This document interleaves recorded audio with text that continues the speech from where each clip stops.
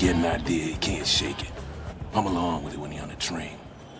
You like it for a minute, but then you hate it.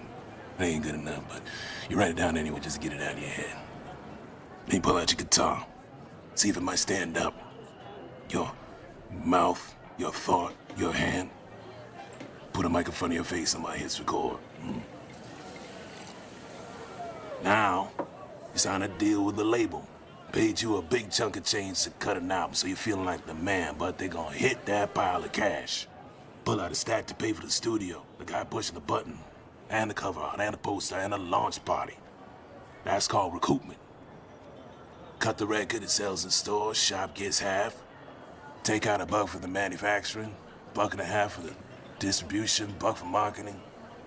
Not a whole lot left for you. But even if there is, you don't get to see a dime of it till they pay off your production.